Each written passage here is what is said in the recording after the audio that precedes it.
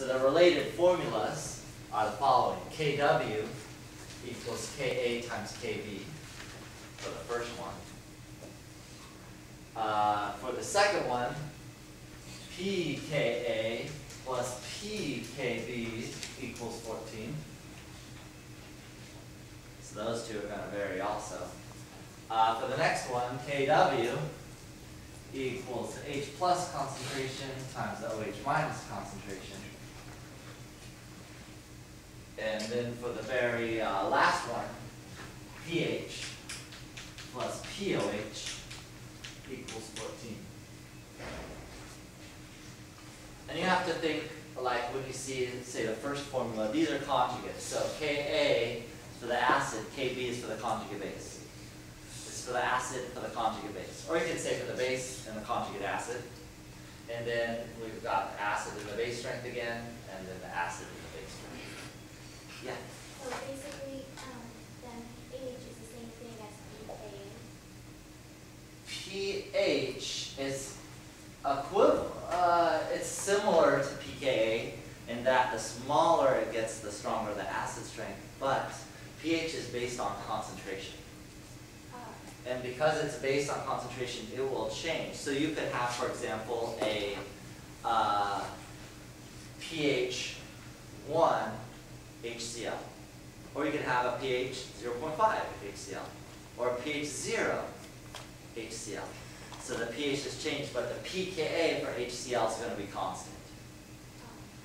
So for a given thing, just like Ka doesn't change for reaction, pKa or Ka is not going to change for a given acid. So the acid will always have the same Ka value.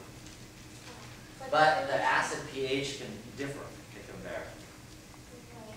But their addition, when you add them together, their relation is the same as pKa and Kb. Yeah. The formulas, I don't know what they're kind of complementary, I guess. They look similar, but the values would be different. But yeah, they look really similar, and these two should look really similar too. Yeah.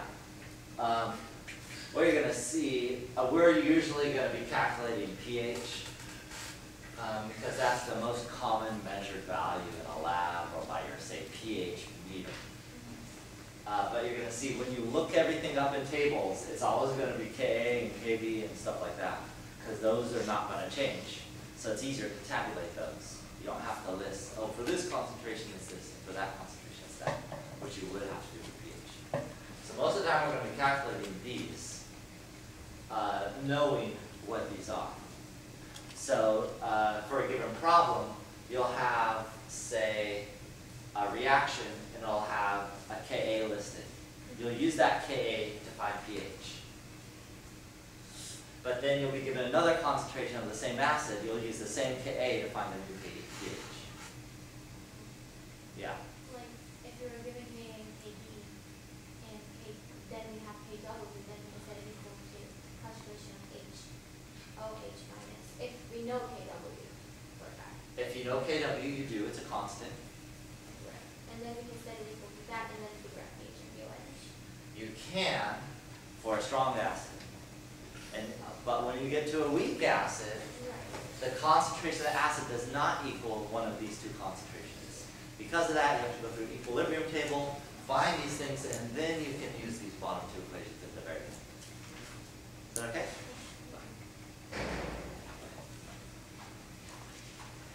Other questions? Aren't you like, you say like Ka and Kb, they're like conjugates of each other? So like if Ka is the acid, Kb is the conjugate base? Right. Well, those variables aren't necessarily conjugates of each other, but what they describe would be conjugates. So if you wanted to use that top equation, Kw equals Ka times Kb, you need the Ka for the acid, the Kb for the conjugate base, and that would calculate out to be Kw. You can't use any random Ka and then another chemical species, random Kb, to multiply them together to equal Kw. It has to be the Ka and the Kb of two conjugates that will multiply together to be Kw.